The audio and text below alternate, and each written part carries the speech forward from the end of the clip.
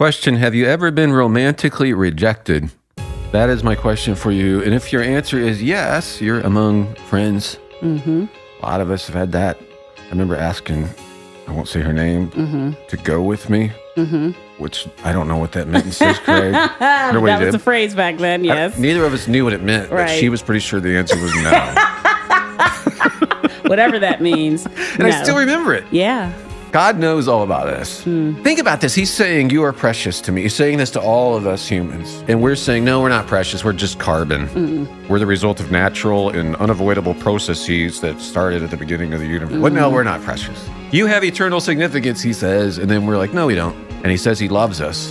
And we say, you don't even exist. Like he knows heartbreak. But that's actually the way it's described in the Bible. His desire for us is just, it's like a lover. And he's jealous of the things that we've decided we'd rather be with that. We'd rather have this. And he knows the only way that we're going to have peace is with him.